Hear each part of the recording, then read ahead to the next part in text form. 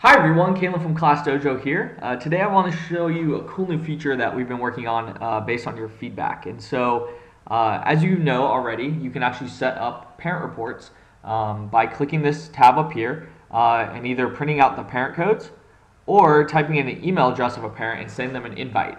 And so you'll see I'm in my Social Studies 3 class here, and as I scroll down I can see the parents who are connected and those who have been invited but have not signed up yet.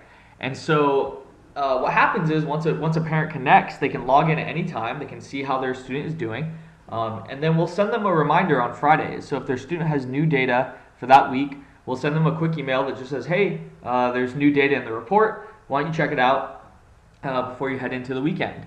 But some of you have written in and saying that you want to send a midweek update. Let's say it could be for the entire class, or it could be that one student had a really good day, or one student had a day that was a little challenging, and you want their parents to kind of know about it before the end of the week.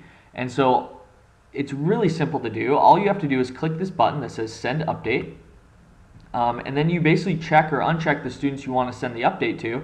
So I'm going to uncheck all, and then I'm going to find Don's parents. Don had a really good day today, so I'm going to click to his parents and click Compose Message. And this pop-up will come up, and we have some text that's already there for you, just saying, "Hey, there's new data, check it out." I'm going to change this, so I'm just going to write, "Don had a great day, check out his report."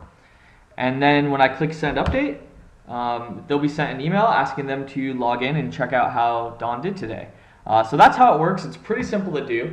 Let us know if you have any questions, though, and thank you very much for watching.